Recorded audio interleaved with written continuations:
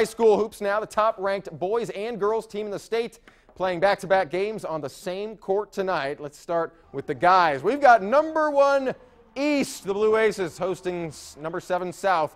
Early action, it's action. Jackson Zach turning around Jay. Nothing but net put East ahead by 1. Later in transition, it's East. Isaac Freyland is Samaje Jones. This guy makes the highlight reel every week, burying a 3. East wins easy, 89-55. Blue Aces are the only undefeated team in 6A now. Girls' turn, number 1 South versus East. We got second half action here. South just going to work it around the perimeter there. Patience pays off, dumping it inside to Kendry and Elliott. She lays it in, made it 39-6.